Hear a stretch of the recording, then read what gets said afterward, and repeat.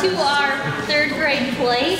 Our play is called Two Pigs, a Wolf, and a Mud Pie. The third graders have been working very hard on this for 2 weeks, 3 weeks.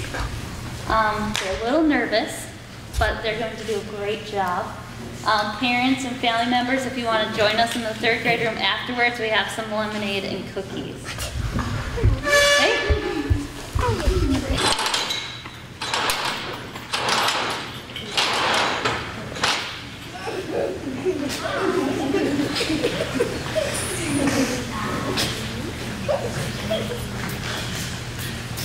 Scene 1, the house of the 3 little pigs. Hi, my name's Ima. I'm a wolf, and we have a story to tell you about 3 little pigs. Actually, it's a story about 2 little pigs. Yes, right. As I was saying, we have a story to tell you about 2 little pigs. You see, my name is Tick, and I live with my 2 brothers, Tack and Toad.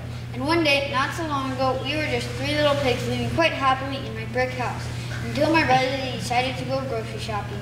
Being pigs, they were craving mud pies, and heard there was a sale on dark rich mud at the grocery store. Tack and Toad left the house to get groceries, while Tick stayed behind to get the kitchen ready. And when my brothers got back to our house, we made a discovery that starts our story.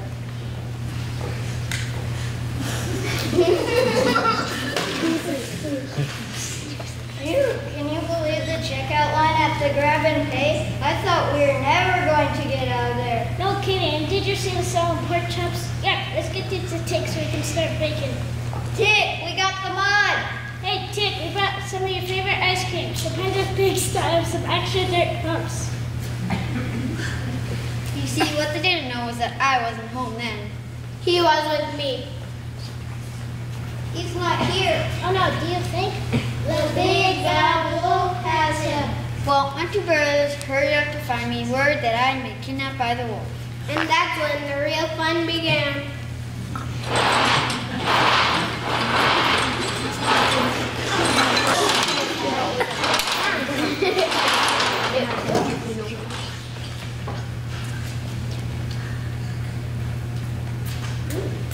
Scene 2, the enchanted forest. Tack and Toad search for their brother. My brothers searched and searched for me until they came to the enchanted forest. A place that even wolves don't like to visit. But desperate to find me, they went in anyway. For hours they looked, and just about the time they thought they were too tired to go on, they found a house. Hey, do I smell? Gingerbread. Yum. I love the chocolate trim around the windows. Hey, what do you think you're doing? Yeah, this is the part where we eat the house. You won't have to do this Santa, would you? You betcha. Yeah. Can either of you Santa pig about so high? We think you and Tick and Bread Big Bad looks to be meeting to dinner. No. Hansel, Gretel, come around here. I've been expecting you. Wait, stop. I've read this book. Don't go in there. She's late. I was just about to serve some ham dinners. Well, I can bet my brothers got out of there in a hurry. They kept walking until they came to a second house. At this house, they noticed 7 tiny pairs of socks hanging on the clothesline outside. Inside, they could hear someone saying, "This house looks safe." It sounds friendly. I'll smell in gingerbread. Yes, may I help you? Hello, ma'am. We are here today.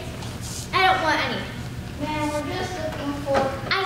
Are you selling apples? Because some nasty old lady just tried to get me to eat one of her apples. And before that, some guy showed up wanting me to try to guess his name. And I haven't gotten one thing done today. Ma'am, we're not selling apples. We're looking together. Oh, I'm terribly worried what is going to happen to her. Have you seen her? Oh, how awful. I'm so sorry to hear that. What does your brother look like? He's a pig. That's not very nice. No, really, he's a pig. Oh, well, I'm sorry. I haven't seen anyone all day. I'm sorry. I haven't seen anyone all day except very pesky salespeople. I'm sorry that I can't be of more help, but I really do have to get back to my work. Good luck. And so once again, my brothers continued walking through the forest, getting more and more worried.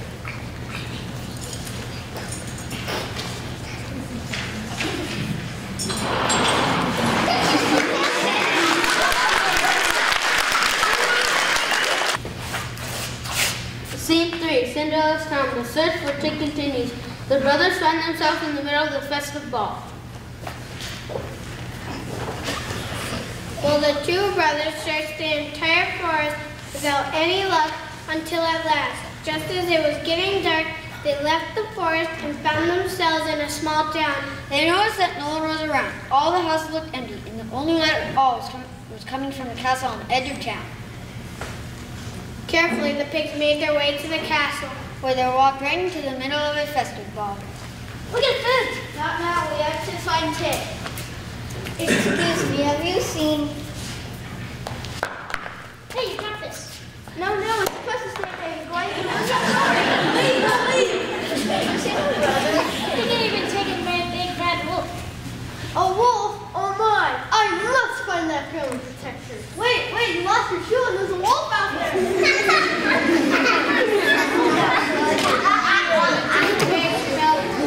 They had gone as far as they could and knew it was time to go back home.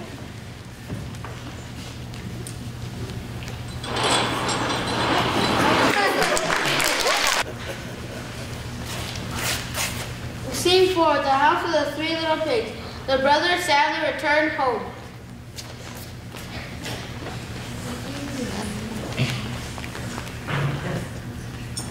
By the time the two pigs got home, it was the next morning.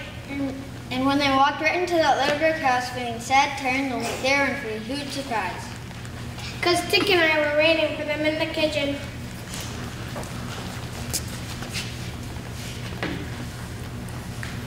Tick! It's the wolf! Get away from Tick, you outlying bag of bones! What are you doing? Where have you been? I've been worried sick about you. Didn't you read my note? Note?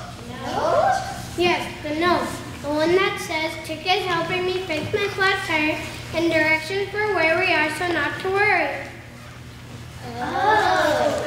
I met car broke down outside our house right after you left, and I took him to the station to get a new tire. You didn't think I'd eat Tick, did you? Well... Oh no, this guy's a vegetarian. While we were waiting for you, he showed me how to make the best spinach pie. Here, try some. Gee, thanks. So there you have it, the story of the two little pigs. And of course you know how it ends. Everyone lives. Happily ever after.